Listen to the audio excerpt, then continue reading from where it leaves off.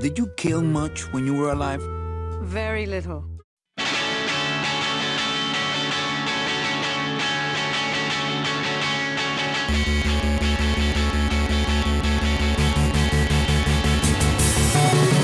Welcome to The Short Game, a podcast about fitting video games into your daily life. I'm Laura Nash, and I'm with Reagan Kelly. Howdy there. And Nate Heininger. How you doing, Laura? I'm doing great, other than my multiple takes on the intro. Yes, but we'll have edited all of those out. Our listeners need never know. Never know. It's a secret. I'll take it to my grave. We're here today to talk about Grim Fandango Remastered. It's for the PS4 and Vita, Mac, Windows, Linux. You can get the whole thing for $15, and it takes about 10 hours total. If you're good at it. If you're good and you use hints Yes. liberally, which we'll talk about. We're going to get into it, but this game could take you upwards of never finishing. Yeah. This is like the ultimate game for scalable difficulty, only it's not a game mechanic that scales the difficulty. It's how much do you feel like consulting walkthroughs and hints. It's really like a cheater tolerance. And we're going to talk about what it's like to play this game in 2015 today. But yeah, it's really, you can make this game as easy or as difficult as you want. And I think no matter how you choose to play it, you're going to have a lot of fun. Yeah, there's enough humor that even if you're a dirty, dirty cheat, you'll get through this game just fine and have a lot of fun. As the dirtiest of cheaters, I enjoyed the hell out of this game, even though I really did rely heavily on walkthroughs. But let's talk about like why we did this game. I mean, this game's like 20 years old, right? Like, what brought I know, this and out? I've wanted to play this game since I heard about it, and it was virtually impossible to play until this remastered edition came out. Oh, yeah. I mean, this game came out in 1998. I didn't have a Windows PC in 1998, and this was exclusive to Windows PCs at the time and for many years afterwards. And I mean, there was no Mac port. I was a Mac nerd at the time, and that meant that I was really restricted in what... Okay, I'm still the biggest Mac nerd, but gaming-wise, like, I didn't have any options then. I don't know if I even knew about Grim Fandango at the time. I did have a PC, Windows-based PC, and I played a lot of video games at that time. I still didn't know that Grim Fandango existed. I was stuck on games like Doom and Heretic and whatever I could get through, like Prodigy's fun little game tab that would give me, you know, pre E-Bombs World and all those games, but basically what little Flash basic games I could get. I had no idea. Also failing miserably at Myst over and over and over and over, but basically generally not understanding what Myst was going for. I didn't even know Grim Fandango existed. I mean, I had a PC, and that was virtually all the gaming I was getting because my parents, for some reason, thought that computer games were naturally educational, and still we didn't seem to do this. I was also in that Myst sim type of game world. But Number Munchers did a lot for that. Number Munchers did a lot for the parents' opinion of computers. Thank you, Number Munchers. Yeah, 98 was the same year as Ocarina of Time, Half-Life, StarCraft, Baldur's Gate, Thief, Metal Gear Solid, just giant games. 1998 was an amazing year for games. Like, amazing. And I was stuck on my little Macintosh playing like Escape Velocity at the time. Like, I didn't have any of these options then. We do feel bad for you. Yeah, I didn't really get this stuff until much later. But holy crap, 1998, like, Ocarina of Time reinvented video games. StarCraft basically invented a new genre, or at least popularized some ideas that had existed in other games, but really like meta turning point. Like Half-Life reinvented narrative games. Thief, like, wow, like invented the stealth game genre. Like, this was an incredible year for games. And Grim Fandango, the game we're talking about today, is called the pinnacle and end of adventure gaming. It's both the, you know, kind of holy grail of what's possible in the genre and the thing that killed it.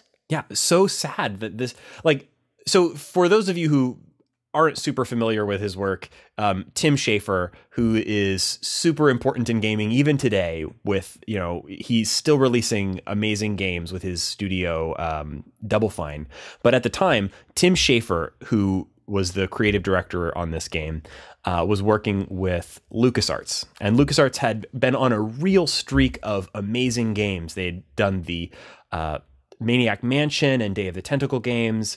They'd done the Monkey Island games. A lot of games that were absolutely huge commercial successes, sold zillions of copies, also huge critical successes. Everybody loved those games. And I think at the time it was because at the time, with the limitations of computers being what they were, the only way to tell really rich, interesting stories and also have things like humor in your video game was to do an adventure game. It was really the only genre that was doing that. You know, the alternative were things like Number Muncher. But we were in 1998 starting to see this explosion of other genres of games that were also telling stories. So LucasArts was trying to figure out how to make a game that would still be a modern, interesting looking, you know, a big seller. They wanted a game that would be a blockbuster like Monkey Island.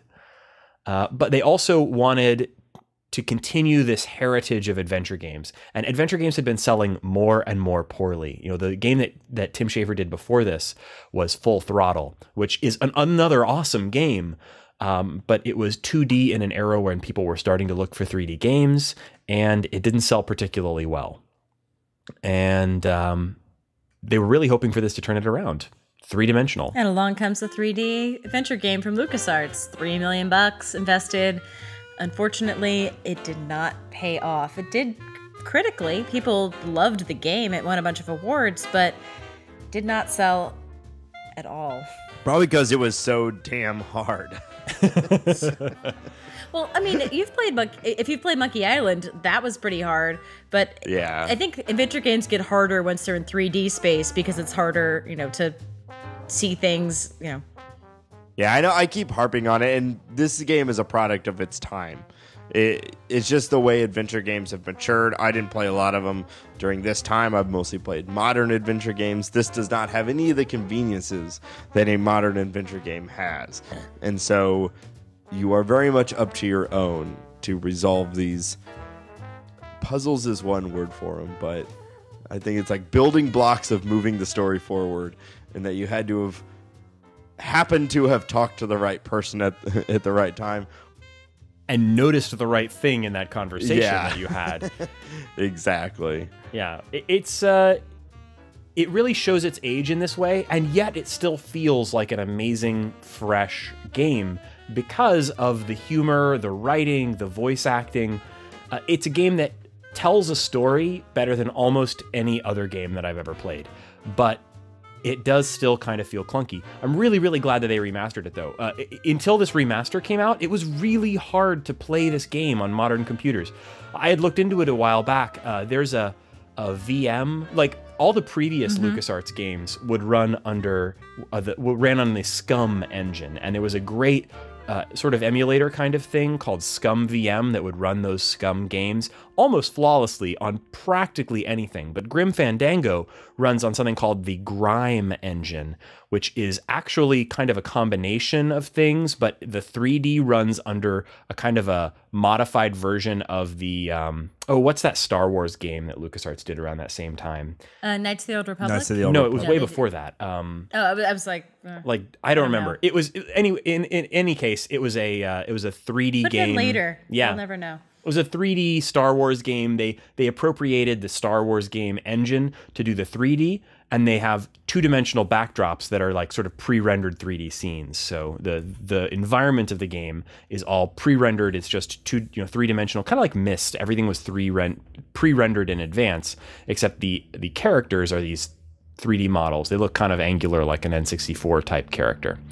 And in any case, it was really hard to get this to run on modern computers. There was a project called like Revive VM or something like that. I'll look it up and I'll have a link in the show notes. If you still happen to have a copy of this game lying around in its original form, you can run it using this VM thing now, but it's pretty hard. So having this reissue of it was amazing. You don't have to screw around with these terrible like compromises. You can play a game that's been redone slightly, but still really true to its original form. It's basically the original game with some new lighting effects, and they haven't really altered it in any noticeable way. So Justin, my boyfriend, has a copy that we found when he cleaned out his bedroom. Ooh, I'm jealous. From high school. Well, we can't play it, but I do have a physical copy that I could stare at while I was playing this. And restoring the game, there's a fascinating article we'll include in the show notes that talks about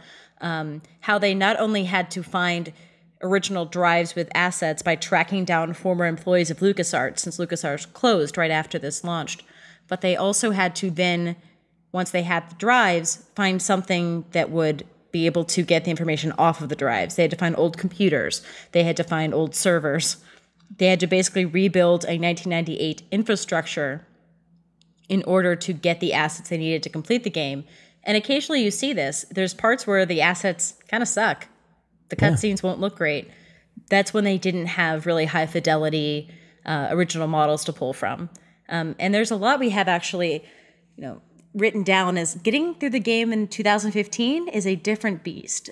Justin was telling me stories about going online and, the fledgling hint system, internet forum system of playing this in 1998. Things are very well documented now, but I, for one, don't have the patience that I might have back in the day. I just need to get through the puzzles and get to the good stuff. Yeah. So this show is about fitting games into your life. If you want to play this the truly hardcore, no walkthroughs way, this game won't fit into your life. It will not. You have to use a walkthrough. And I think even if you go back to 1998, people probably did use a walkthrough. I mean, if you look at the credits online about it all the time. Yeah. If you look at the credits of the game, there's a credit for somebody who managed their hint call-in line. Like, this is a game that they expected you to get stuck. They expected you to go on CompuServe or whatever and find a news group where somebody would explain the puzzles to you. And if that failed, they had a call-in line where you could call up LucasArts and ask them to give you a hint. I mean, this is an expected part of this experience, and it's just not something that modern gamers expect. So you have to go into this game with an idea of, okay, how stuck do I have to be before I turn to a walkthrough or some other type of hint system, and what is going to be my hint system of choice? How am I going to get through this game given the differing expectations of a modern gamer? And what did you use, Nate? I actually found just a straight up, it was a walkthrough that still said, enter this room and get through the dialogue and solve the door puzzle or something like that. It at least told me kind of where to go, like in what was important in each room, but not necessarily the specific elements and how to do it precisely. Sometimes I had to, when I got really stuck, even though it was telling me what to do, I still, I was trying to get through this in order to enjoy the story. So, which I think is the best part, or at least the characters and the world that they created. So I honestly didn't care too much about my integrity of puzzle solving. I know that I'm not great at point and click adventure games, let alone ones from 1998. So I just used it pretty much all the time. I would try to solve it immediately on my own, and as soon as it became like, nope, this isn't readily apparent, I would at least look for some sort of guidance. Would you recommend the walkthrough that you used? Yes, but if you're asking me which one, hold on, give me just a second. It actually came from Eurogamer.net. Oh, I love Eurogamer. They're great. Yeah, which would,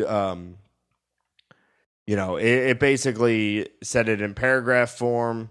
I did eventually from time to time look at some videos to just see kind of what I was supposed to be looking at, because again, I would have a hard time identifying, because it's the walkthrough that I used was purposefully vague enough that I at least had to, make my own assumptions. But yeah, that's the best way with something like this. You want hints, not walkthroughs. Well, this is probably more on the walkthrough than hints, but still at least not exactly like this is what you do. Click this, click this, click this, click this, know.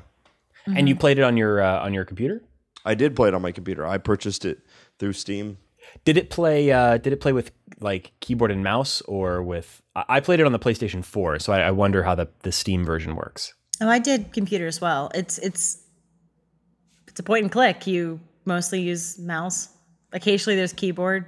Yeah, but The only thing I'll say is for people who play it on computer is I didn't know until I think I complained in our group chat about how slow Manny moves.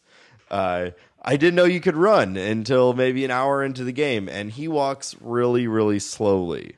And so if you hold shift, he will run. I had the exact same problem on the PS4. It's one of the shoulder buttons. I forget which, but there's a shoulder button you hold to run.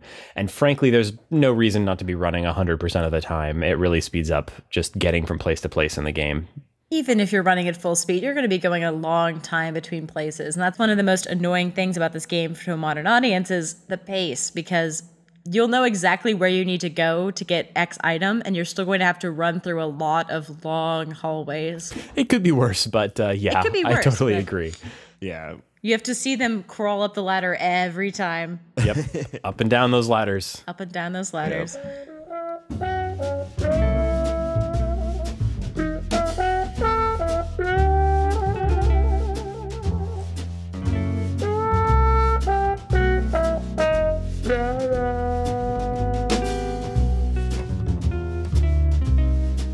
I definitely went into this expecting to get stuck.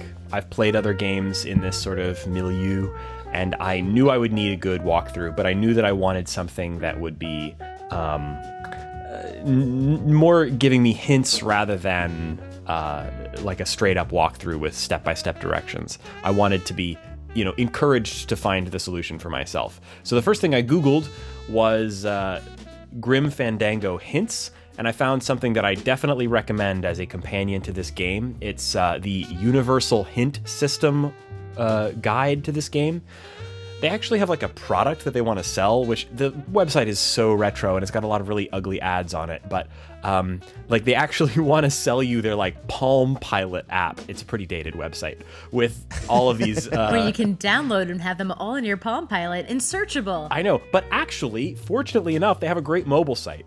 And let's take a minute to talk about Palm Pilots. You guys remember Palm Pilots? Yes, indeed. I had a Palm Pilot. I was really enthusiastic. Oh my God, we're so old. I did not have a Palm Pilot. Are we going to die soon? Yes. Yes. But fortunately, Manny will be there to... No, Manny won't, because... Well... Spoiler at the end of the game, it's a happy ending. So long story short, if you don't have a Palm Pilot, you can use the Universal Hint System on your smartphone. They have a really nice mobile site that strips away most of the crap. And what's really great about this is that you... it lists their hints in... I think in our interactive fiction episode, we kind of talked about invisiclues. This is kind of like that. It tells you, you click on a question that says, how do I find a gun? And it'll say, a question to you, like, have you thought about looking for it in the sewer or something? Like, and then you tap again and it'll give you a slightly more directed instruction, like, go down to the sewer and look around underneath things. Like you might have 12 or 15 different hints for any particular question, and it's up to you how many of these hints to look at. Yeah, sometimes it'll even give you the first step that's kind of a red herring. It'll give you a hint towards something that won't work, but will trigger you to get the answer that will work. It's really nice about giving you those in-between hints when you need it. Yeah. So I 100% recommend the Universal Hint System, and I'll have a link in the show notes. I would recommend just bookmarking it on your phone and glancing at it as you play, because that's how I did it, and I thought it was really great.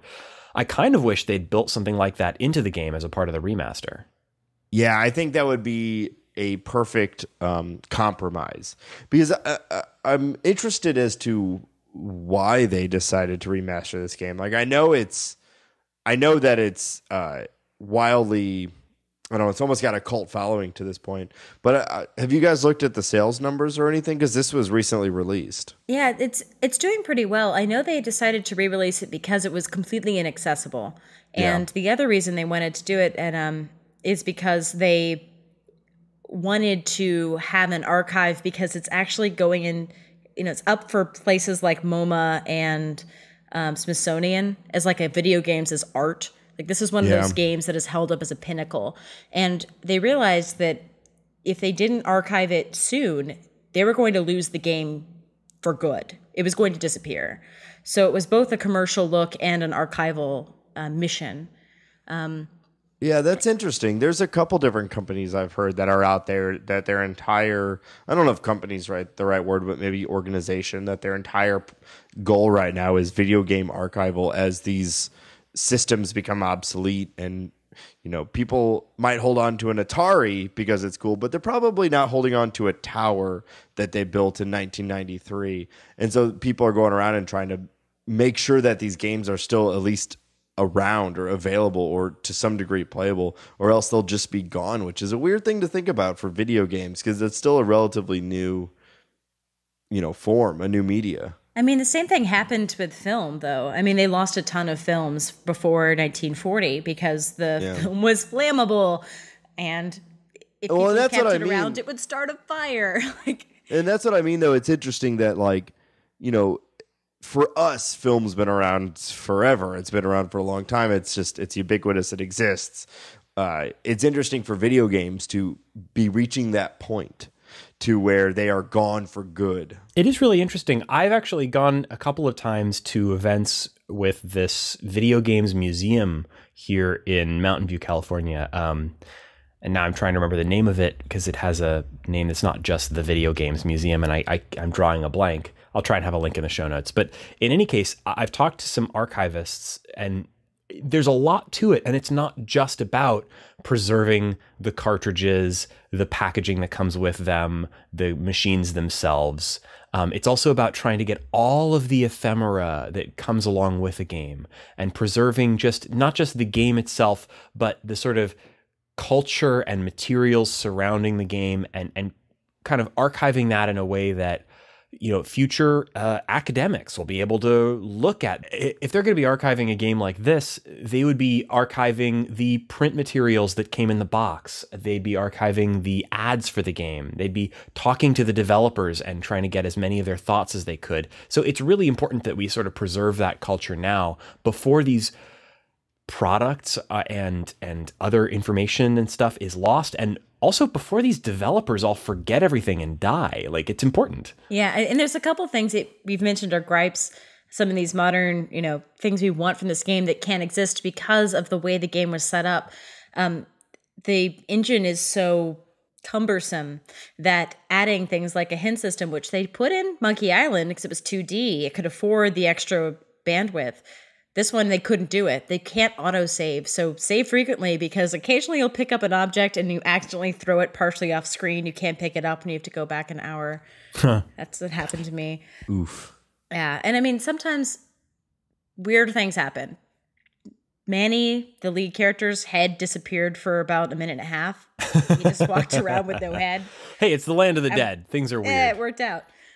Weird things happen. The game's I had a character like straight just spasm in the middle of his cutscene talking to me, just like gyrating super hard the entire time that they were talking. Yeah, it's a really weird engine, but they've done a pretty darn good job with this remaster. And I feel like this is a version of the game that, because they've taken some care with it, people are going to be able to go back and play, you know, 100 years from now if it's maintained. So like we've got a copy of the game now that's going to be able to be archived in a way that's going to work, hopefully. Yeah, it was actually interesting to see. I had not put together that it was released the same year as Ocarina of Time, because some of the character models actually reminded me of some Ocarina of Time characters, and I thought they looked fine on modern computers. I was never, other than the character spasming out and some weird little things like that, I was never taken away from the story because I thought something didn't look good, you know?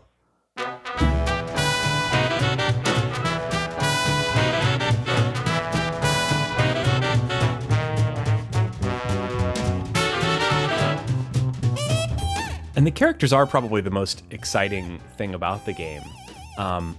Manny, our central character, is maybe the most charismatic central character in a video game that I've ever played.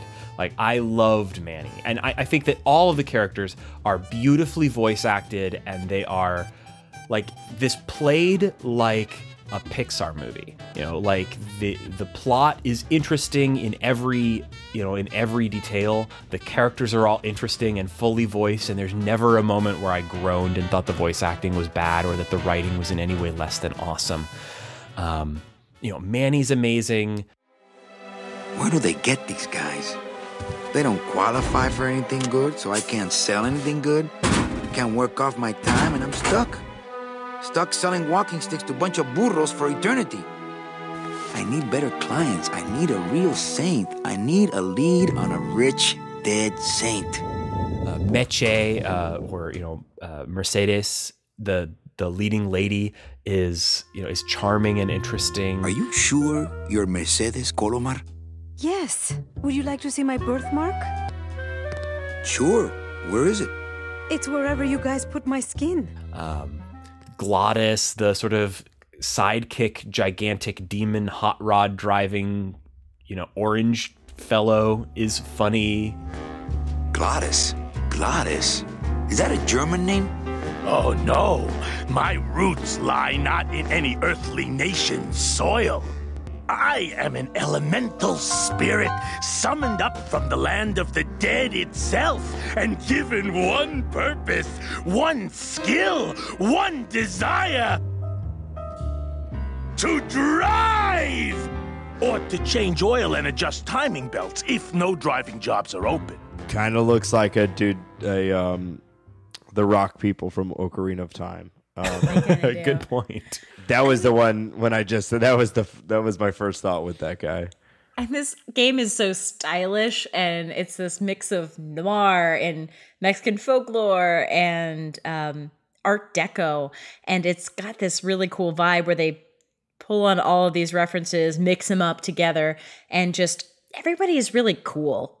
I don't play a lot of games where everyone is cool but funny. Everybody's smoking. Everyone's smoking. When do you see that? Well, this was 1998. It's okay in video games at that point. You have lots of dames. Mm-hmm. I like a game with dames. It's also heavily referential. If you've watched any noir films with Humphrey Bogart in them, Manny's kind of based off Humphrey Bogart. And my favorite reference, one that Justin pointed out to me, is that there's a character that's basically Lauren Bacall in To Have and Have Not. She has a cigarette, and she's leaning on the door, and she speaks beatnik poetry, and she's about 2 feet taller than Manny. It's wonderful. That was great. Manny, at last we're alone. Tell me, how are the bourgeoisie? Fine. How's Max? Oh, Gramps, don't start. What are you doing with a snake like Nick? I'd lay it on you, Manny, but I don't think you'd get it. Messing around with your boyfriend's lawyer is pretty dangerous. Oh, maybe I was wrong. You do get it. Yeah, they do a good job.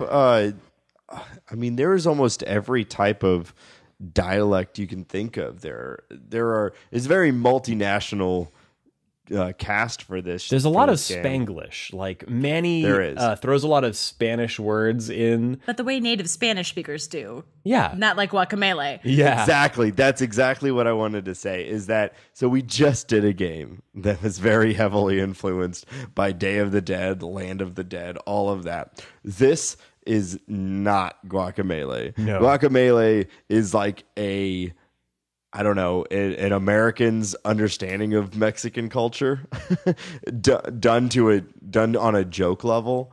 Yeah, guacamole is appropriation in many ways, and this game is just seeped in it. It's Mexican influence like it's noir influence. Yeah, it feels effortlessly cool, and it also feels like this effortless, perfect merging of these things that you would never expect to see together. The Aztec folklore, the Mexican Day of the Dead visual imagery, the 1930s, what's the word? Art Deco? Art Deco visual style to all of the architecture and technology in the Land of the Dead. It's just an effortless blending. It feels like it was meant to be together. And yet it's so strange that these things are combined. You learn so much about the world without anyone ever sitting down and being like, hey, this is how everything works. Like through the dialogue between Manny and his boss and his receptionist, really early on, you get a full understanding of kind of where they are and what this world, how the world works and where they are and what happens to people after they die. And it's never just someone sits down and says, these are the things. It's just through conversation and through your exploration of the world. The intro premise is that Manny Calavera is the travel agent for the dead. And so he has the workaday job. It sounds very glamorous to be the guy with the hood and the Grim Reaper. The Grim Reaper, but the Grim Reaper is a day job. He's working off his student loans, basically. He's trying to get to the afterlife. And we're talking so much about the style and flair of this game, but it's also hilarious. It is hysterical. Yeah, it's sad and so funny. It's both high and low comedy. Like there's all of these funny moments in it that are amazing, brilliant, insightful jokes. And there's also a lot of really funny kind of just bad jokes. Like a fat guy who can't fit through a door joke. Yeah. And then a cultured joke about like ascending between multiple different levels of heaven.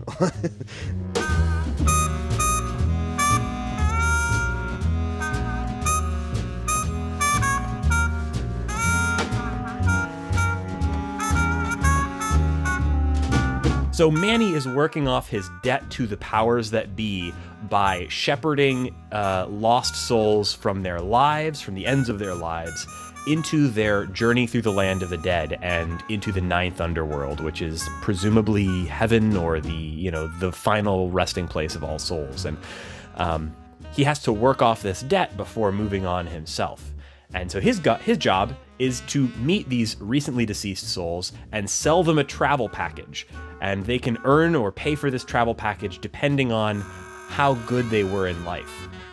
And the inciting strangeness of the game is that it seems that these really great people, he meets or actually kind of steals a client, Meche or Mercedes, who was a saint, more or less, in life. A wonderful person. And yet all she qualifies is a 4-year walk through the land of the dead. She doesn't qualify for the number 9 train, which is a luxury train into the next world that takes only 9 minutes instead of 4 years. You know, a major part of this game is talking to people.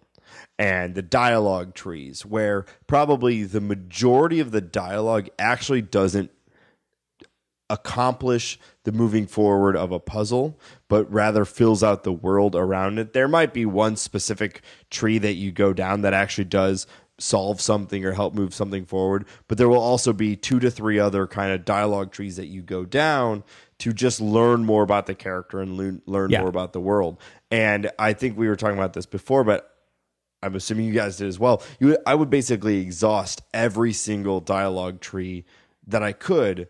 And Meche was a really funny one because there's a moment where Manny, who cannot understand why she would not get a ticket on the number 9. To him, this is an easy sale. That's actually kind of the main point of it, is that she should be a luxury package. He's going to get a huge commission, and it's going to be super easy because she was a total saint. And when she doesn't qualify, you go through this series of dialogue trying to grill her about like, well, did you ever cheat on your husband, or did you ever kill any animals? And all of her, did you murder someone? Yeah, not even a little. Yeah, not even just hurt someone. And like her answers are always hilarious. And it's like, did you hurt any animals? And she's like, well, one time while volunteering at the animal shelter, I might have accidentally. He's like, just move on. And like none of that actually moves. Like there is a way where you could, happen to have chosen the perfect tree. It's usually the bottom one or the second to bottom one that kind of will move it forward and get you out of the conversation. Yeah, but you never miss out on anything by choosing the wrong thing in the dialogue tree. All you ever miss out on is more of the dialogue. You want to really try every single option in these dialogues because they're all so hysterical. Yeah, and that's the game to me. Like these characters and the world that they created, that's what made this game and what makes it still hold up. Like we've been talking about the gameplay, the puzzles, whatever. It's not that great to our modern viewpoints, but the story and these characters in the world, and everything that they created is so funny and so kind of sad at the same time and rich, and it's great. And I think the branching also ties into the failure when you're just doing the wrong thing to try to accomplish a puzzle. They've written a lot of extra dialogue or extra, outcomes. If you try stupid things just hoping to solve the puzzle magically, which sometimes works, honestly, then it'll usually have a joke. They'll throw in something. There's a joke that I brought up. You can show a bunch of pigeons a balloon animal of Robert Frost. Yeah, you can get a balloon animal of Robert Frost in this game, interestingly enough. Yeah, that's what we're working with here, people. That doesn't solve a puzzle, although I tried it, but it gives you a really funny answer, and then it gives you a Steam achievement. So, hey. Which I missed, so I'm going to have to go back and do that one again. All the way back to year one. I don't know if you can go back and do that one. There's not much going back in this game.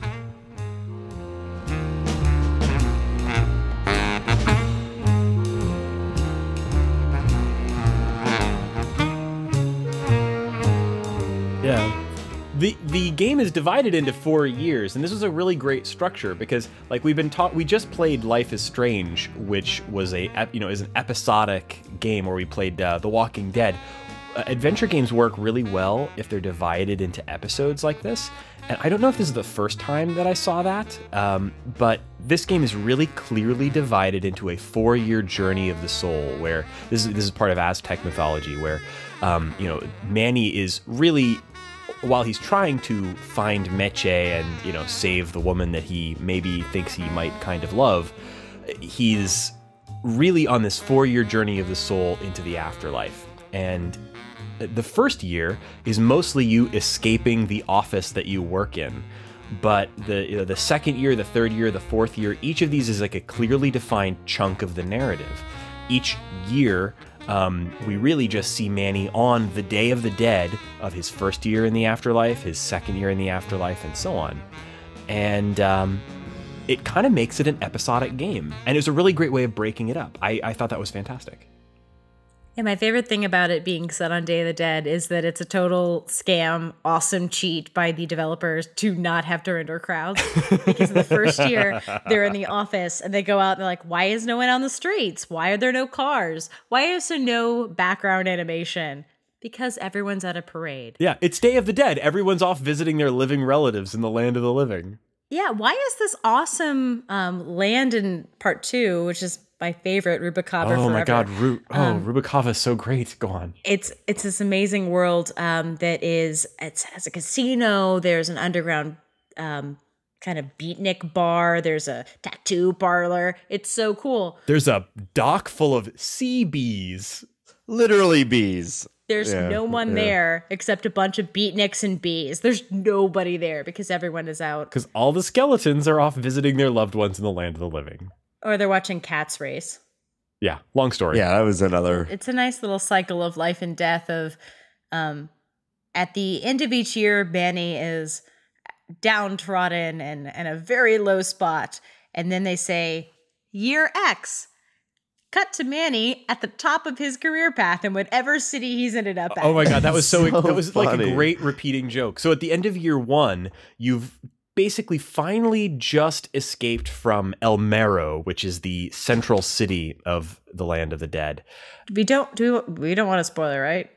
Right, we're gonna have a spoiler break in a second, so we'll leave that for later. But each end of each year is a great high point in the game. It's just it's a recurring joke that happens every time, and it's funny every time. I mean, the only thing that can keep Manny down is office politics. Seriously. One of my favorite jokes, too, in the game is that, like, every time he's trying to get a new job, they're like, what kind of experience do you have? And he's like, sales. And they're like, well, we've got a mop available for you. That was awesome. Like, yep, that is a not very transferable skill. Sorry, Nate. Yeah, thank you. Nate's in sales. Yeah, yep. That one was close to home. Well, before we get into the story bits and pieces, we should probably talk a little bit about the design of this game. Yeah. Huge difference from most of the adventure games that came before it and most of the adventure games after it. Like, this was a really unique game in its design. Probably the most weird thing about the game is that it doesn't have a HUD. It doesn't have any kind of on-screen controls. It's just you and the scene. You can click a button and you get to this inventory. It doesn't come up like a shelf or like something you can easily see everything in. It's Manny's coat pocket, and he could just reach in, grab an item, examine it, put it back. You know, you kind of have to scroll through items. It does a nice job of clearing them out from time to time, which is something that I appreciated, because you don't just accrue things from 4 years of gameplay. Usually if you have something and you haven't used it yet, you should use it. Except for the scythe, which is a pretty nifty little scythe, and it's collapsible. It's a multi-tool. Yeah, it's fantastic. Yeah, odds are if you encounter a puzzle and you don't know what to do, there's probably something to do with the scythe. You use your scythe a lot. If it needs to be cut or lifted or poked at a distance. Yeah. Anything like that, it's going to use the scythe. Mm-hmm. So there's no on-screen controls for, walking or for inventory management. There's also no on-screen visible things to tell you what objects in the scene are interactable. But Manny actually looks at things. So Manny's head is on a little swivel. He's looking around the scene. And as you're walking Manny around each scene of the game, he will look at certain objects. And that's your clue that that's an object that is interactable. I thought that was really subtle and yet totally worked. I could always tell what objects in the scene were interactable without it putting a big crosshatch on them or making them glow or making them stand out from the scene in some other way. They were really obvious because Manny looked at them. And you can also, on a computer, when you move your mouse around, things will become, clickable, and you'll be able to see how you can interact with them, which also really helps. I was playing on the PlayStation 4 version, which I think was a really good port, and it plays great on a controller. In the remastered version, they fixed the one big complaint most people have about the very first version, which is that the first version used what's often called tank controls. Basically, if you held forward, Manny was going to walk forward no matter which direction he was walking. So if Manny was facing the camera, the up arrow on your keyboard would send Manny walking towards the screen. But if he was facing to the right, that would send him to the right, and so on. Kind of like Resident Evil style controls. Yes, you can actually choose to use that, and you get an achievement in Steam if you play the game all the way through, because Tim Schaffer says that's how the game was designed. Yeah. Don't play it like that. Yeah, it actually says because Tim wanted this achievement or something like that.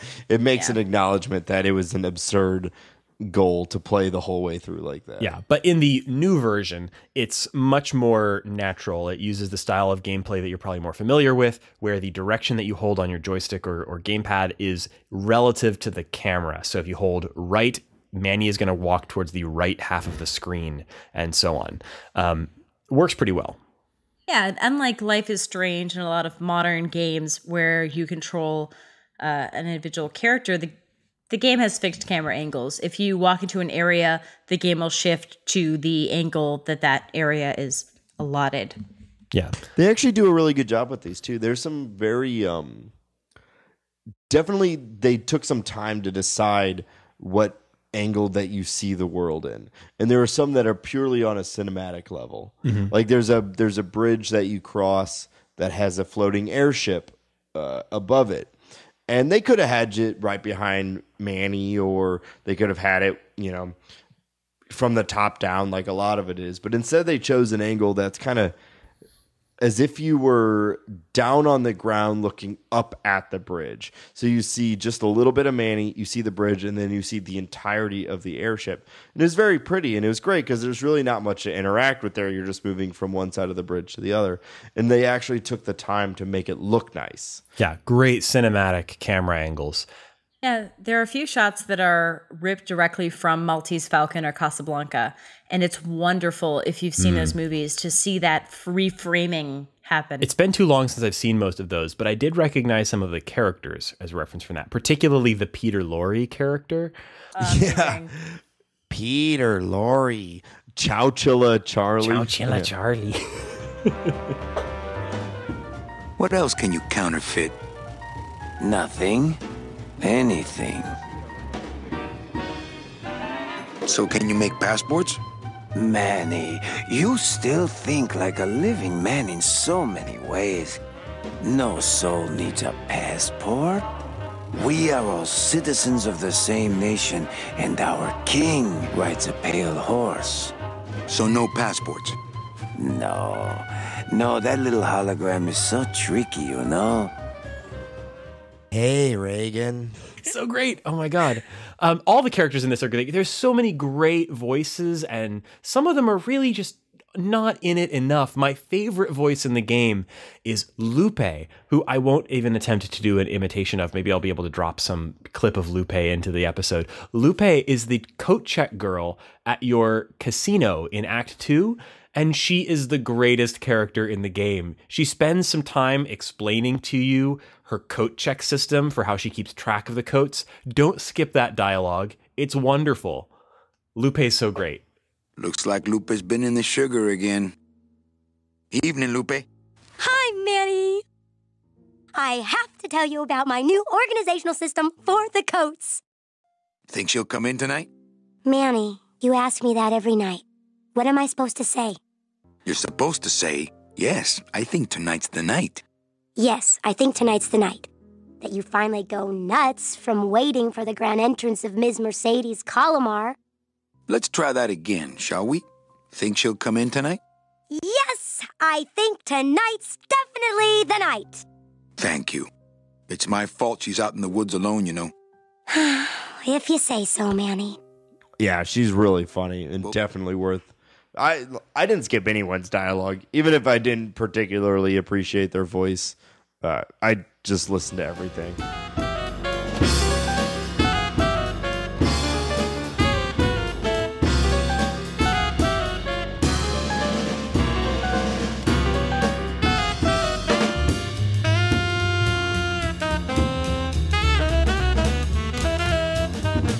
So we mentioned the art style is a nice hodgepodge. The score is too. It has orchestra and jazz and pan flutes over the end credits. And then there's also these big band Duke Ellington things and mariachis. It's everything you want just put together into one big soundtrack. And it's glorious. Yeah, they've got the Mexican, music, and they've got the film noir soundtrack music. I found there was one song. It's when you're in the blue cadaver, and that the whole blue area, coffin. The blue coffin, not cadaver. Yeah. I thought it was cadaver. Nope, coffin. Because they have the blue coffin drinks that are like a little drinking, like you drink out of a little coffin. One second. All right, Google it. Okay, but I will continue talking. The song was almost Pink Panther-esque. Like, it has a couple notes that are very similar with the Pink Panther theme song, and that fits right in with it. It was great. I mean, you're kind of solving some mysteries as you're going along. The blue casket. Oh, no one was right. Yeah. No one was right. I had the first two letters right. One of my favorite moments from the game came in the blue casket, when if you finally exhaust the dialogue options for one of the characters, she'll finally agree to read one of her poems at the sort of beatnik bar. And that's where we get the name of the game finally sort of explained as a part of a beatnik poem. Okay, last one, folks. With bony hands, I hold my partner. On soulless feet, we cross the floor. The music stops, as if to answer. An empty knocking at the door. It seems his skin was sweet as mango when last I held him to my breast. But now, we dance this grim fandango. And will for years before we rest. Yeah, and she'll actually just keep reading poems for you. Different poems. Yeah, it's pretty funny. Exhausts. My favorite one is when she just says, ashes to ashes to ashes to ashes to ashes to ashes, and she just says that to for me. like to me. Ashes to ashes. It's so wonderful, and I think my favorite poem, little Easter egg, is if Manny can take his turn at the mic, And if after that you ask her to recite a poem, she will repeat Manny's poem. He accuses her of plagiarism, and she says, "No, it's a homage." Well, they also do. You first ask her to read a poem, and she says, "What? Me get up there and pretend that this entire establishment is built as some sort of temple to me?" And she acts really offended. And then as soon as you say, "No, you should really go up to read," she cuts you off with, "Okay." It's like, you should really go. Okay, I'll do it. It's and great. Of course, it's. Oh, yeah. They're clacking their little bone hands together. They make a lot of jokes about how they used to have skin all the time. Like, you could check my fingerprints if I still had skin. I bet you were beautiful when you still had skin. Over and over. Something I did talk about was this game's really morbid. I mean, it's about death, but it's dark, really morbid. yeah. It talks a lot about death and souls and how we will continue relationships in the afterlife and how we move from one plane to another and who deserves a good afterlife and who is just kind of floating through the afterlife not caring. It also gets into permadeath, basically. Yeah. Which I don't know if we want to talk about pre-spoiler. Well, but let's just say permadeath. that the fact that these folks are dead doesn't mean that there's no stakes. Yeah. Can I just say, sprouting is the most terrifying thing that I have ever seen in a video game ever. I don't know why, but I just have this weird, it's like a visceral reaction to being sprouted, and I find it disgusting and terrifying. Yep. So It's beautiful and so scary. All right. Yeah. In fact, I think this is probably a good time for us to go ahead and take that spoiler break. We're getting a little short on time. We probably won't be running down every moment of the plot, but here lies spoilers. So, ladies and gentlemen, this is your spoiler break.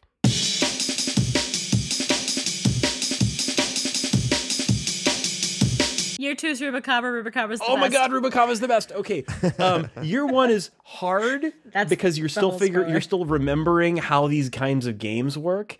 But by the time we got to Rubicava, the second year, like I was on a roll, and that's where it really doubles down on this is a film noir. You know, we're suddenly in Casablanca. I mean, it might as well have been Casablanca. Such an exciting second act to this game. And years 3 and 4 were good too, but this game is worth it based on year 2 alone.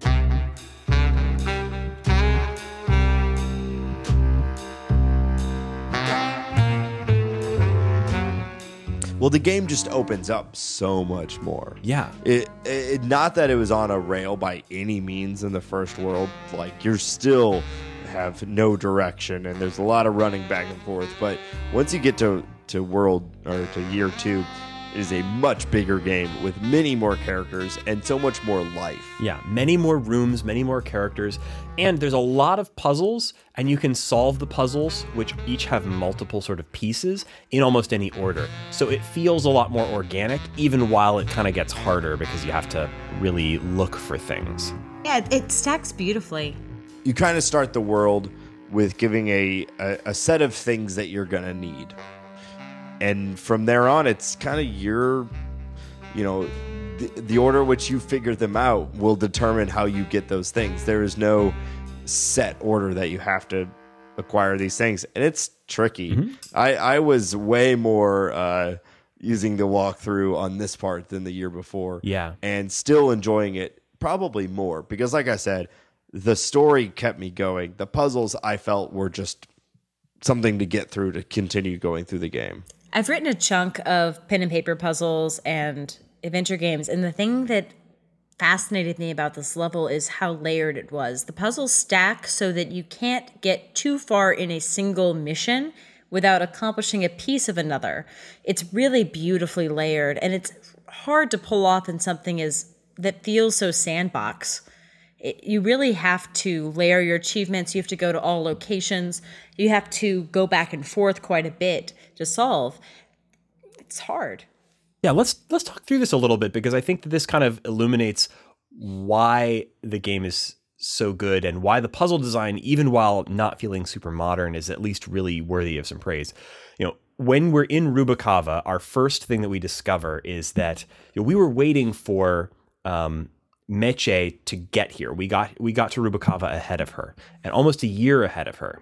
And by the time that she arrives, Manny has kind of taken over the town. He's gone from washing up in the automat to running the casino.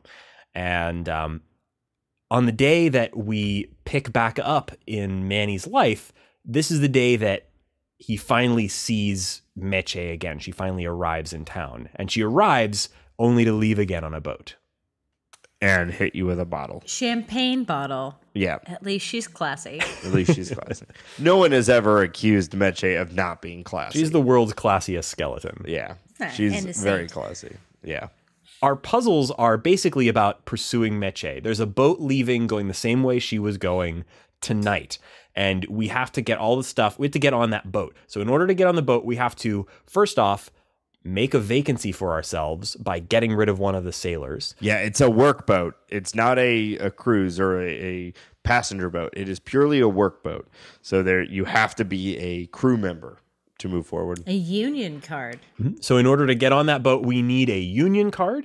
We need to get rid of the person who would be taking that spot. We need to open up a spot for our buddy Glottis, who we can't possibly leave behind. We need to get Glottis some tools so that he can work a job on the boat. So he needs the tools to take care of the boat's engine, which is going to be his job on the boat.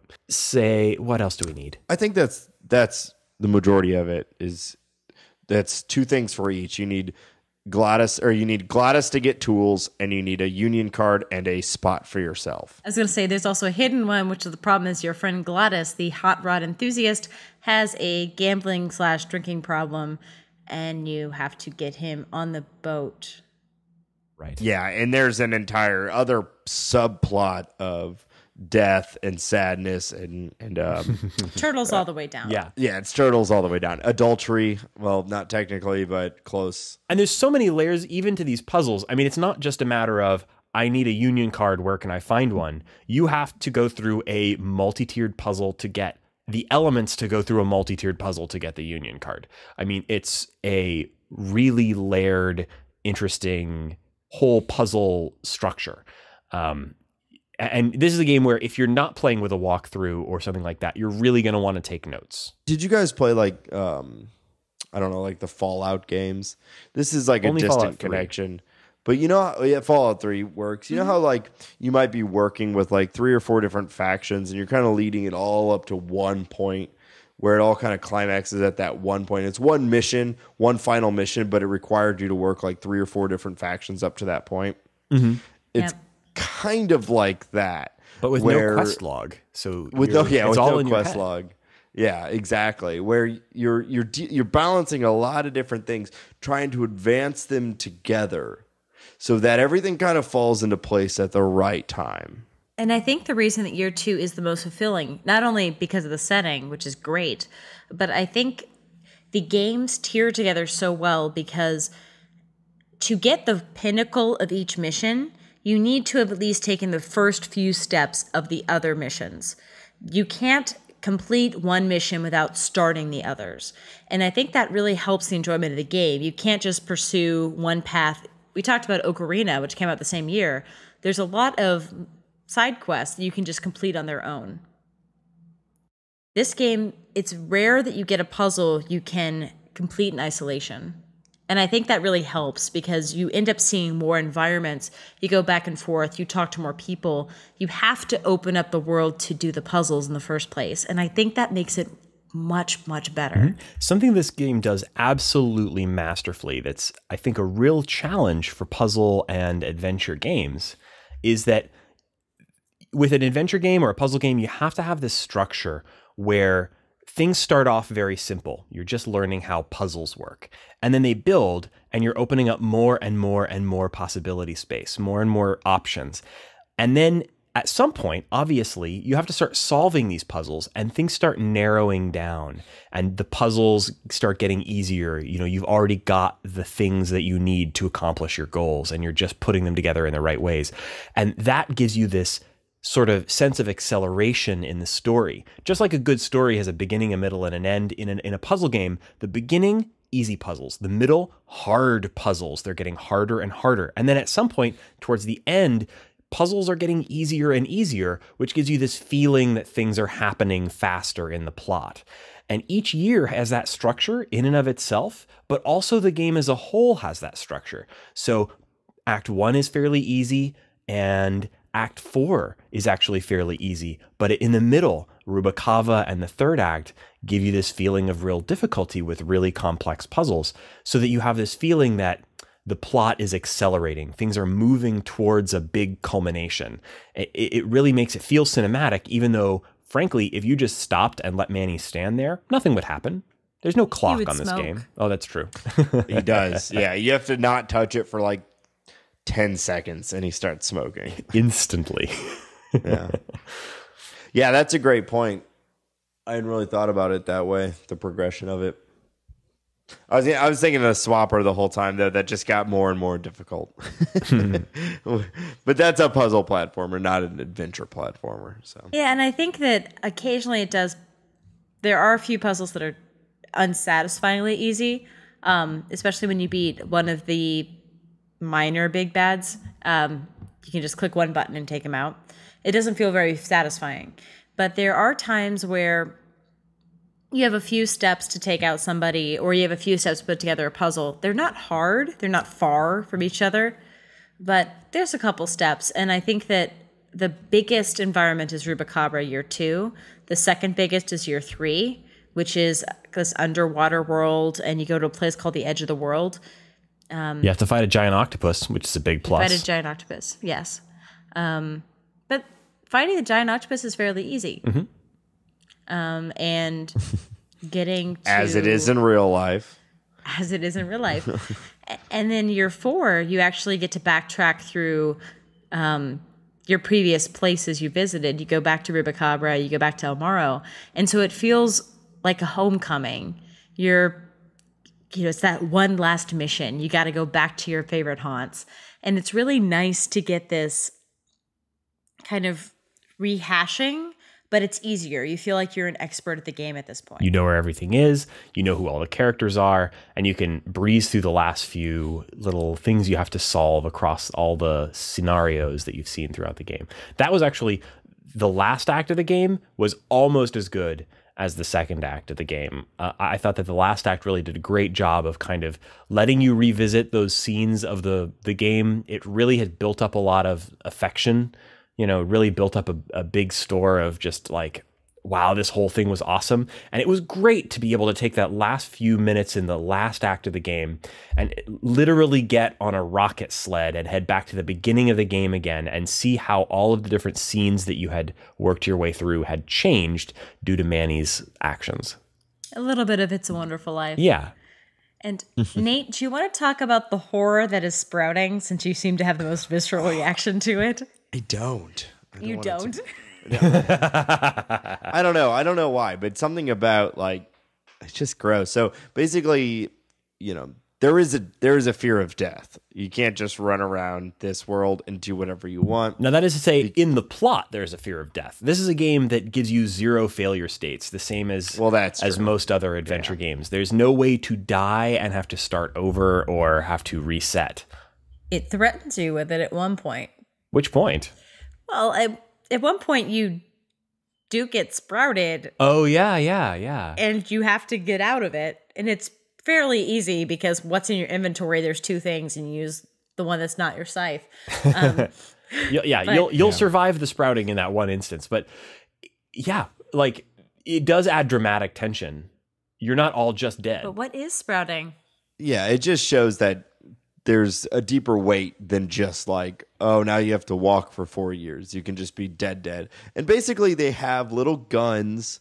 They have a little flower on them. And I don't fully know like why it happens, but they shoot you with it and your entire body sprouts into flowers and leaves. And you just grow from the inside out into a nice little garden.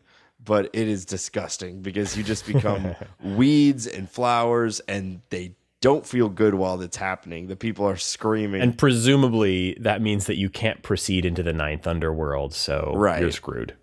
Yeah, you're gone. And you still see the bones in the flower bed. Instead of soil, you see the bones of the person who sprouted. Yep. It's not pretty. It appears to be really the only way to die. Like there is a time when you go into the morgue and everybody that's in the morgue in the Land of the Dead are people who have been sprouted. And it's terrible.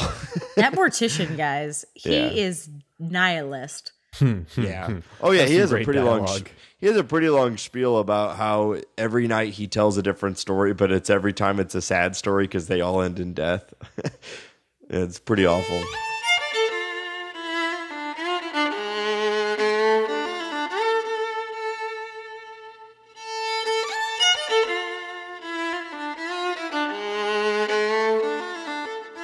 I do want to say real quickly, though, about sprouting. It's interesting that it is entirely a, I guess, if you will, man-made thing within the world. Like that, the only way you can die within the world, Land of the Dead, is if you get killed by another. It doesn't happen naturally. It's just these little guns. Mm-hmm. I don't really have much insight on that, but it is, I think it's interesting. In year 4, you meet a florist who has invented fast-acting Sproutella. And, it's very much a gang warfare type thing. There's a whole bunch of revolutionaries, and they don't sprout people, which is kind of awesome. They do have pigeon skeleton birds. All this probably sounds really weird if you haven't played the game. Hopefully at this point you've probably gone and downloaded it. I mean, that's part of the fun of the game is you don't know what weird stuff is going to come next. Every single year, you didn't know what the next setting was going to be. You didn't know what the next puzzle was going to be. You didn't know if you were going to need a turkey baster or a drill or a metal detector or a tin can opener that came from a massive kitty food box. You don't know if you'll be digging through a giant cat litter box. activating a sprinkler. Yeah, poisoning a dude. Dealing with worker bees who literally yell, they control the means of production, which I thought was hilarious. You literally have to inspire the bees to a Marxist revolution. Yeah, it's fantastic. Or will you bribe a lawyer? You never know what this game is going to be. And I think that's... Or will you blackmail a lawyer? We're in a time when there are so many sandbox games, and yet none of the games hold the possibility that this pretty... it's non-linear, but it's a very linear game inspires. Yeah, it's not exactly 80 days because with 80 days, there's a million different ways that you can go and you won't get to see the other experiences. But with this one, there are so many different things that you can choose to read and choose to explore that aren't necessarily necessary. Yeah, it's not going to give a different experience to each player or to each playthrough, but it is still full of surprises. Everything about the story and the characters and the dialogue is surprising at every turn and delightful on every level. The dialogue is super charming and fun. The story takes really unexpected mystery novel turns. It's just great. And I 100% think that you should download this game now that it is available for just $15 on so many platforms. You can play this game, even if it's hard, even if you read a walkthrough for every single moment of the game, even if you absolutely didn't think a moment about the solution to any puzzle, I think that this game is worth playing through just for its story, its characters, its voice acting, its humor. On every level, it's a delightful experience. In fact, if your only option is to watch a playthrough of this game on YouTube or something, do that. There's some really great ones. In fact, I looked up a couple while I was preparing for this episode to revisit some of my favorite scenes, and you can go and watch this game on YouTube if you don't want to play it. And there's some playthroughs that are only about 4 hours and hit all of the great highlights. Hit all the dialogue trees, save the game often, run as much as humanly possible, and use a hint system. You're going to love this game if you do those things. Yeah, I agree entirely. I more or less walked through my entire way, and I had a great time. Totally worth it. Any final thoughts or favorite moments before we wrap up? Make sure you have Olivia recite all of those poems. They're all wonderful. They are good. And now we dance the Grim Fandango. Grim Fandango. Something about lovers and mango. I'm excited to hear the music interspliced throughout this episode. It really is good. And you spend a lot of time with it because you are running around a lot. So thank you so much for joining us on this episode of The Short Game. You can find our show notes at www.theshortgame.net, where you'll find links for everything we've mentioned in this episode. And some things that we haven't. One thing that I am really eager for folks to check out is there's an amazing video of Tim Schaffer playing through this game. He hadn't played through it since its release in the 90s, and he played through it again recently on camera and commented on all of his favorite things about it. I think it's a two-parter and only the first part is up, but it's available on YouTube, and I'll have a link to that in the show notes. You can also, of course, find a link on our website to our show on iTunes, where you can leave us a review. We really appreciate reviews on iTunes. They are probably the best way that you can support the show. So head to iTunes and look up our show, or open the Apple Podcasts app and leave us a 5-star glowing review full of all of your favorite things about me. I mean, the show. Shane's not here right now. He is actually in France, but everyone just picture Shane shaking his fist and being angry at you for not reviewing us just yet. Keep that in your head and go and write us a review. And of course, I've been your host, Reagan Kelly. You can find me on Twitter at ReaganK. That's RayGanK. Laura, where can people find you? You can find me on Twitter at Laura J. Nash. And Nate, how can people find you? You can find me on Twitter at NateSTL. Thanks so much for joining us on this episode of The Short Game.